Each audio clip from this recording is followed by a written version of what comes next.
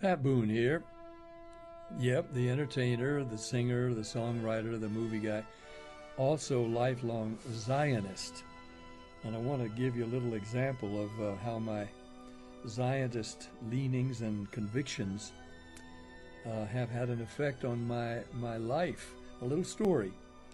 I wrote, and some of you may know that I wrote the words to the theme song for the movie Exodus.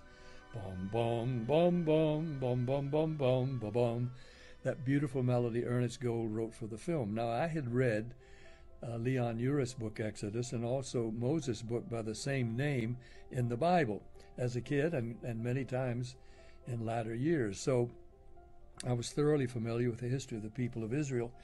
And as a Christian, I call myself an adopted Jew. And I wear my chaim, I'm again David at the gym. Sometimes this is all I have on, and sometimes people say, "Are you Jewish? Pat Boone, are you Jew?" I say, "Yeah, by adoption.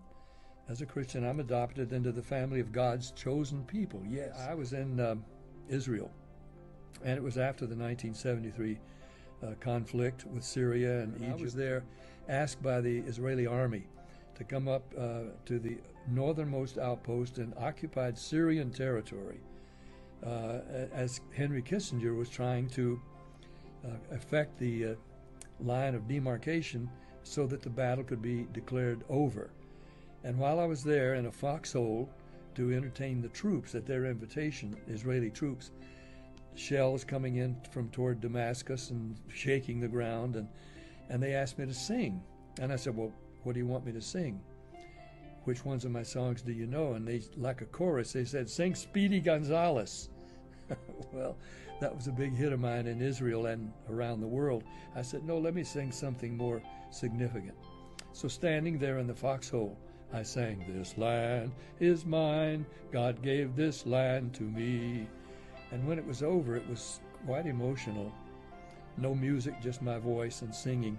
And I told the commander of the outpost, my conviction was that God was restoring the land of Israel to all of its property from at least the time of David, if not from the time of Solomon.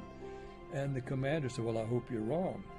"Why?" He said, "Because it means more battle, more bloodshed, and we would give up land, as they did eventually with Gaza, if it would bring about peace, which it did not."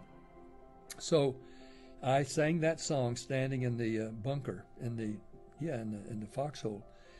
About a year later, I was with Prime Minister Rabin in his office, and I told him about that episode. And he said, "Where were you?" I said, "I was there below Mount Hermon, the northernmost outpost in occupied Syrian territory." He went to the map. He put his finger on the map. He turned back to me. He said, "You sang a prophecy." I said, "I did, yes." He said, "Where you sang that night in the bunker is now part of the new map of Israel." So I did sing a prophecy. "This land is mine. God gave this land to me." God's promises are without revocation. The land of Israel belongs to the Jews. It always did. It always will. And that's why I am a Zionist.